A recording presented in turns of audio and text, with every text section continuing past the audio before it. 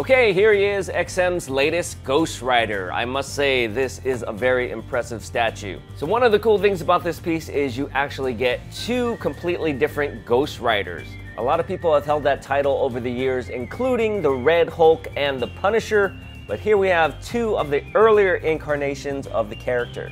We have Caleb here, who was a slave during the Civil War, and we have Carter Slade, who was a gunslinger in the Wild West. So starting off here with the base, at the very bottom, we have this very decorative museum-style base. I believe this is the first time I've ever seen a base like this on an XM piece. Usually they take the ground or whatever is happening in the scene all the way to the very bottom, but here we have a little separation. I think it's really cool. It definitely adds to the time period, kind of giving it that Old West look and feel. We have the wood grain, sort of the metal iron decorative features, something you'd see maybe in a saloon or perhaps even the way guns were designed back then. See a lot of pistols that were made out of wood that had this riveted metal on it. I'm wondering if this was sort of a one-shot or if they're kind of testing out this kind of design for future bases.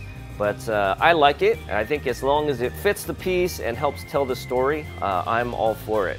But above that, we have the actual scene going on here, which is a burning floor. We have all this rock to suggest that this is out in the country somewhere. We have the bull skull that we always see in those Old West films. We have some fallen debris, and of course we have the Hellfire that is burning up the ground. Very nicely done rocks. We have a nice warm neutral tone. I think it complements the sub base very well. Looks like something you'd find in the desert.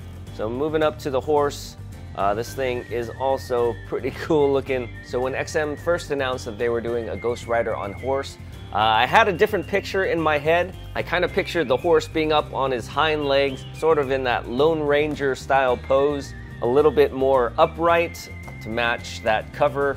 So when I first saw this revealed, I kind of had mixed emotions, being that the horse was kind of looking downward. But the more I looked at it, the more it grew on me. I think it actually brings a lot more meaning to the piece, not having it in sort of a triumphant pose, but rather a very hostile pose. You can really sense the aggression in the movement of the horse. We've got his head down, we've got him in a very dynamic lean.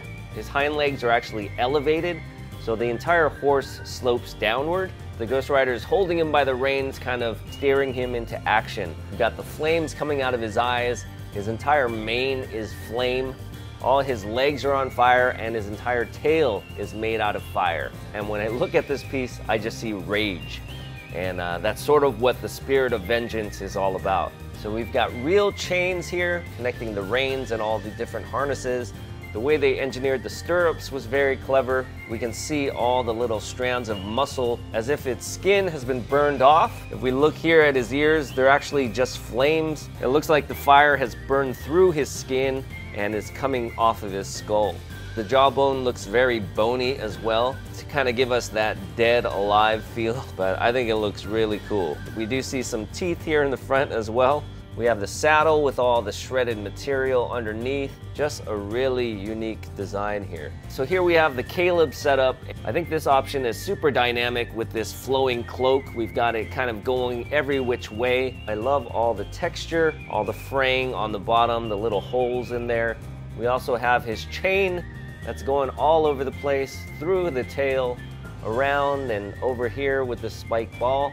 You really get a good sense of motion. So Caleb's costume design is very Grim Reaper-ish. He does wear pants and boots. We've got the skull that's kind of just floating there. I really love this little flame coming out of his eye. Very well sculpted hand bones. So when I was looking at the pictures, I didn't know if I was going to be into this robe so much, but seeing it in hand, it adds so much action to this statue. And I think it works well with the overall appearance of the horse, as this is how it appears in the comic books. Whereas with Carter Slade here, in the comic books, he didn't really look like a flaming skeleton. He actually looked more like a white ghost. I don't think it was until they introduced his character in that Nicolas Cage movie where we actually see him on fire with a flaming horse. This chain right here is not a real chain. It's made out of a more lightweight material, as is the ball here. And on the actual ball itself, some of these spikes They start off hard, they're a little bit more forgiving at the ends, and that's probably for safety reasons or just so you don't break the tips off of them. But you might have to play with them a little to get them the way you want. That was the Caleb version. Let's go ahead and switch it out for the Carter Slade version. First thing we need to do, we need to remove the chain here, and it comes off in several different pieces. I thought it was really cool how they actually had the chain going through the tail. Then we have these two little flame pieces that we use to cover up the holes. We have to remove the chain from his hands. So I'm gonna take this guy off. I'm gonna take off his gun, make him a little bit more easy to move around, and see if we can lift this whole thing off and put it on there. And you have to be careful with the cape because it is so large. You wanna make sure you support the whole thing, and everything should just come off. It was a little bit tricky kind of lining everything up with this peg here, and I actually found it easier to kind of lift it up, and that way you can kind of line it up a little bit better. And as you can see, you can display him like this. However, that cape is gonna take up a lot of room. It is a lot easier to maneuver this torso.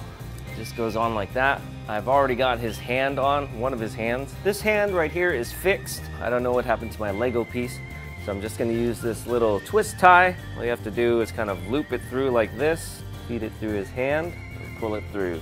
And then we have to give him his gun. So Carter Slade was actually the very first Ghost Rider in comic books, and his name was actually changed to the Phantom Rider once Johnny Blaze was introduced as Ghost Rider in the 70s. But here we get a better look at his flaming pants. We have some nice texturing. We can see some ripped areas as well. He's got a nice leather holster along with his pistol. He's got the button-up shirt, the little bandana around his neck, and then a long leather coat. So the coat itself is actually sort of a brownish color with some reddish tones in it. It's not as black as the cloak on Caleb. The lapel does have a purple tint to it. I think I would have preferred a more brownish color to go along with the rest of the coat, but it does add some contrast and color variation. We do get to see a bit more of the saddle details with this option. We can see all the little stitching in the leather. We do have the cross design on his back. Kind of looks like the cross that we have on the ground. I think this version looks a bit better from the side. You get a lot more motion when you see that coat kind of flowing right behind him. And from the front, you don't really get to see his face because his hat is blocking his eyes. There is one more option here, and that is to give him his spiked flail or mace. We just have to remove his hand, put this through his hand. We can let gravity do the work this time. And you can adjust the length to your liking. And I believe it just kind of wraps around his arm here a few times. I like the fact that he's holding a weapon. However, I don't like the fact that it just hangs straight down. You kind of lose that illusion of forward movement. Typically, if you're moving, this thing would also be maybe like slightly bent or back. Maybe if they use the same material they use for this chain, they could have sculpted this in a way to make it look a little bit more like it was moving. I suppose you could do that yourself if you put like a wire in here maybe, but the ball itself does have some weight to it. But still pretty cool nonetheless. So this statue opened for pre-order on December 15th.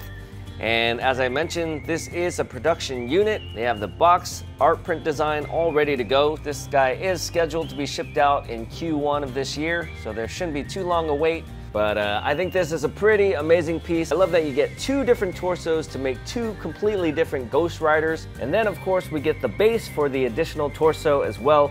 You guys know I love that. It ties in very nicely with the actual base from the statue. We have that same decorative sub base. We have all these chains wrapped around these flames here, and it kind of looks like it's an extension of his body. It's sort of like getting two statues in one. And then I got some requests to put this guy next to the OG XM Ghost Rider. So here it is, getting quite a bit of an arm workout here. But I just wanted to show you guys that I care and I take your requests to heart, even if it kills my back in the process.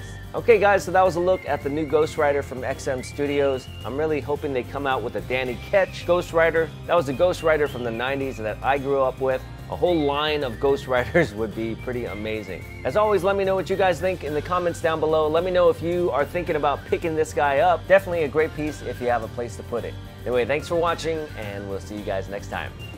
Bye-bye.